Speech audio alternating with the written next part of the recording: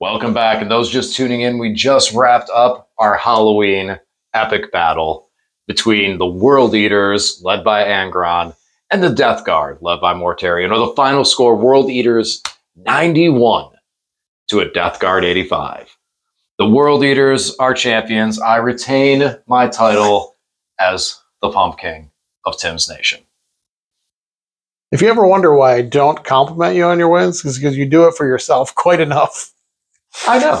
Well, if I don't compliment me, no one else will. I would say like, oh, good job, DJ. Except no, DJ's like, king. But no, it was a really good game. This was a lot of fun. This was a lot of... Came right down to the last turn. Yeah, and it was a very epic conclusion.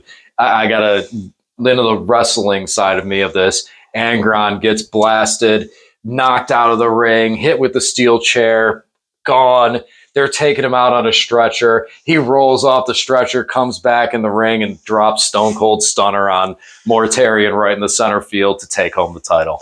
Yeah, I'm glad we caught the dice roll for the 4 6s. So it was exactly when you needed it. Because if he didn't come back then, you would it would be a different game. So I feel like there is some luck behind World Eaters. Like we've seen them be successful in tournaments, and I feel like with a little more practice, I could probably bring that luck factor down.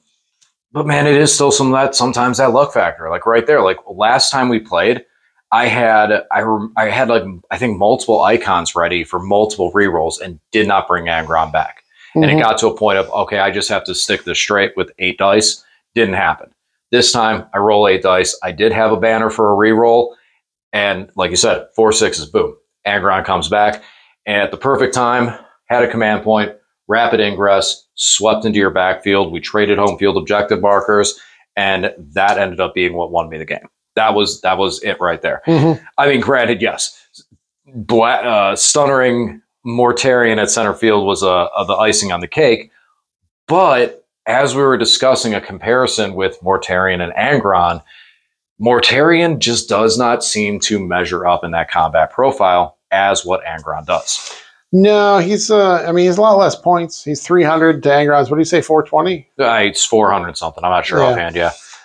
He's a lot less points, but just not like I didn't really like Morty. Sorry, guys, if you're a Morty fan, sorry.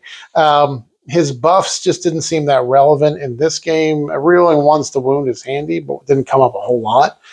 And ignoring modifiers didn't really come up at all because there weren't really any modifiers that were going on. So, and he just doesn't hit hard enough. Like his sweep is 15 attacks, but 1 damage. So it's good into 1 wound stuff.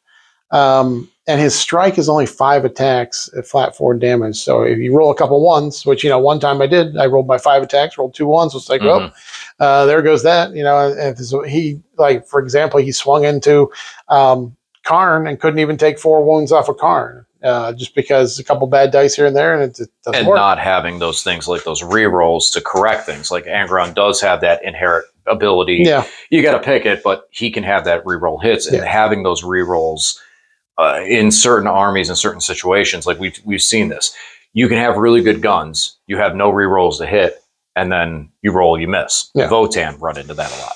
And also Angron's aura buff of rerolling all hits is way better than anything Morty has in terms of his auras. Morty's auras are situationally useful. Rerolling ones to wound, I guess, is okay, but so much of the Death Guard is based off of lethal hits. So it doesn't really work well with that. Rerolling hit rolls would be so much more useful. But no, I mean, for his point, he's obviously cheaper at 300 points. Just doesn't do a whole lot. I could have 2 carnivores in there, 2 War Dog carnivores, or for 220 points, I have another brick of Death Shroud.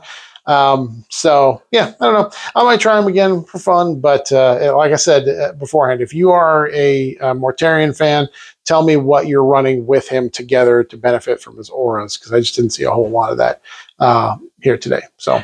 Yeah, I definitely feel like your Death Guard style, you have a very unique style with how you play them, with your infantry, the Death Guard, the Plague Marines themselves, and how you play your style. And it might be, I can't say this from any experience with Death Guard except for playing against them. It might be that some of the there's some different units that you should be running technically with them. I think that one unit he boosts really well is Plague Burst Crawlers. But right now, Plague Burst Crawlers really are not that good. They don't do a heavy amount of damage, and they're not doing very much for the mission wins. So they're kind of, you're losing a lot on the Plague Burst Crawlers for the overall scheme of the game. Yeah, because they made indirect so that now you only, you never hit better than 4s. And he used to make it so that Plague Burst Crawlers would still hit on 3s indirectly. So it was, so yeah, again, like I said, give me some comments as to what you guys run with Morty. Maybe I'll try something else. I have a lot of other Death Guard stuff, so I might try some other things. But all right, I was happy with the. I was really happy with the Demon Prince. He did really well. Mm-hmm. So I definitely think I'm going to try and get the regular one. That was a lot of positive on him. Very tough to take down. Even his reduced damage by 1 factor that came in later into the game, or cut damage. I kept saying it to him all game. It's like, no, it's cut it in half, and now I mess it up. But yeah, cutting damage in half was really nice. He was on the opposite side of Mortarion, which I was trying to keep him there, so you couldn't ignore that modifier. Mm-hmm. And then when the Bloat Drone came in, he wasn't able to do anything because I was just able to stop him and then punch him back for the flat 3 damage. So his damage output is good for what he's doing, hanging out in the backfield, kind of working with the objectives and doing secondaries and stuff. And then his boost for that invuln boost was very nice, especially for the 8-bound, the Exalted. Not necessarily as much for the Jackals, for what I was talking about and trying to do.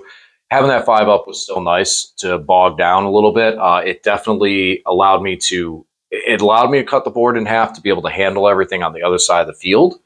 But Fight on Death was a huge MVP. I didn't do that last game at all.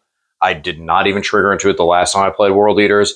This time I was more conscientious about it. I was looking through everything a lot more, like stopping and going, okay, hold on. Before I spend these, what do I need to do for this turn? What is really going on this turn? And what do I really need to have? A World Eater army sitting and calmly thinking about what you're doing, not just rushing in there. That's like an orc army that's doing math, Cunning and brutal.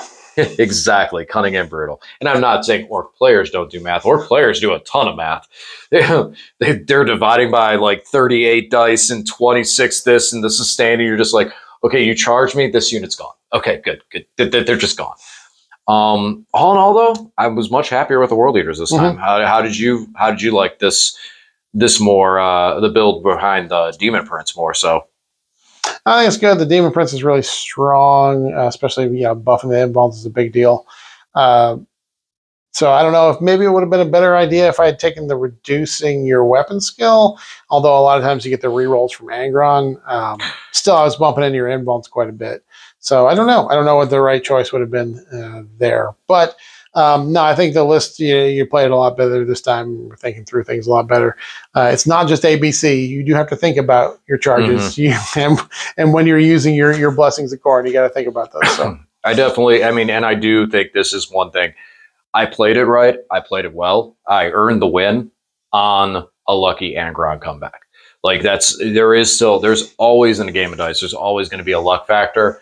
And there's some lucky rolls that Lane had to just absolutely, like when Angron died the first time, there was a lot of very unlucky rolls on my side. I initially said, I'm like, here we go again. Angron can't make an armor save because even with it was just a small armor save, a 3-up, or he's shooting at me and I'm not in contagion range and it's a 2-up, I'm failing all those. And it was just like his wound count just went down so fast. And then he stopped at that 1 wound, which was super critical to be able to turn around and smack a bunch of the Plague Marines. If he died and that did not happen, that would have been that Plague Marine squad would have just absolutely held the center field for the rest of the game. So that was lucky. But then opposite. Unlucky, I did not hit a single one of his Fight on Deaths. That's going to happen. It's a 4-up. Very lucky.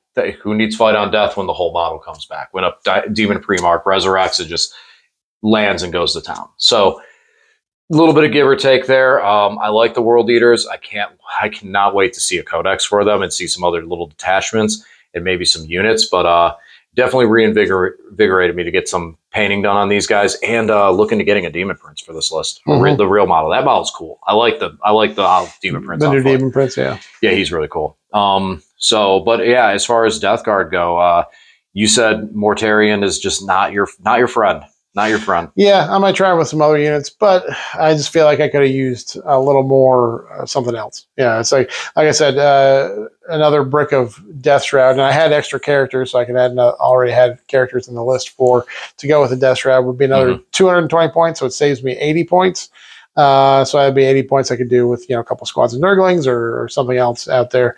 Yeah, I don't feel like he hit as hard as I wanted him to. You see that big boy there. You want him to hit it real hard. It just doesn't hit hard enough. So, and again, I said in this game the buffs didn't really come up that much. The aura buffs that he was giving out weren't a big deal. Magnus shoots really well, really, really well in fights.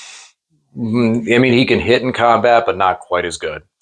Angron has 0 guns, but as we've seen, he's an absolute beast in combat. And Mortarion is in a really strong defensive middle. He is probably the tougher of the Primarchs. Now, granted, Magnus is almost impossible to kill late game. When you get to a point that you're running out of resources that you can hit him, and he has that free reroll and a CP reroll and a 0-out damage, then at that point, it's just like he just stops all of your damage. But Magnus doesn't have access into a Feel No Pain whatsoever. So when you hit him, you hit him. Angron's only got a 6-up Feel No Pain. Mortarion is the toughest of those guys. And he can survive the longest for the buff. So I guess it just comes down to what can he buff? Would there be a possibility maybe of a monster mash with some Demon Princes with wings? I don't know what they all do, but having something like that and having some big like dreadnoughts and stuff like that and do a monster mash style list where there's so many big, tough threats that he's now not the primary target. It's all the other things. It's like, okay, you do damage to him, but unless he is gone, unless he dies, all these things are gaining these buffs from him. And in turn, killing him is way too tough.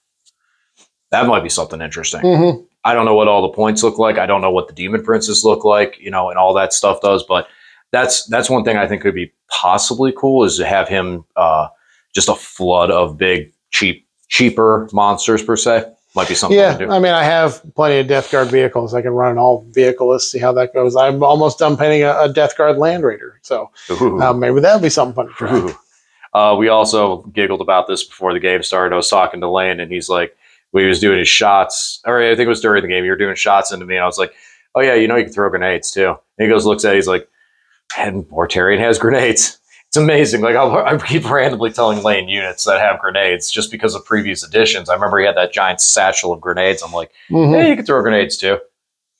That's a fun little added bonus with Mortarion. All right. Well, that's everything. The Pump King remains, but Lane still has the title belt, and he won that with the Death Watch. So you have to wait till the Death Watch come back. I see. That's how I kind of feel. I feel like originally the deal is that you would pick any Marine army to defend it with, but I haven't had an army that I've been on a roll with that I feel is adequate to challenge you. I did well with this army. I did well with the. If anything, the only army that would even be close to challenging would be the Necron character list, because that's been running amok. But even so, it hasn't had like a dead set like win to really challenge for the title belt yet. And now rumors of the Death Watch return, so it feels like we should wait till December. I think that might be the next title match. Might be around New Year's. I think that's when we'll do it. Yeah, we'll have to see what the Death Watch return actually is. I still don't have my hopes up. I'm not excited about it yet. We'll see when they get the actual rules. But yeah, we might have to hold on to that. I think we have plenty of other stuff we can play in the meantime. Oh, we do have a ton of other stuff. So as you guys stay tuned to see what else we bring. Let us know in the comments section. I'm back on leave, so I'm going to be finishing up the Discord and getting some tests done with that. So there'll be other ways to get in touch with us, submitting lists, submitting pictures, everything like that, so that we can see more of what you guys are working on, show more of what we're working on, And biggest thing is cite rules when we're talking about things. That's a huge one. That's one of the biggest reasons for the Discord, is to be able to even do that. So, all right, let's call it quits. As always, thanks for watching, and we'll talk to you again soon.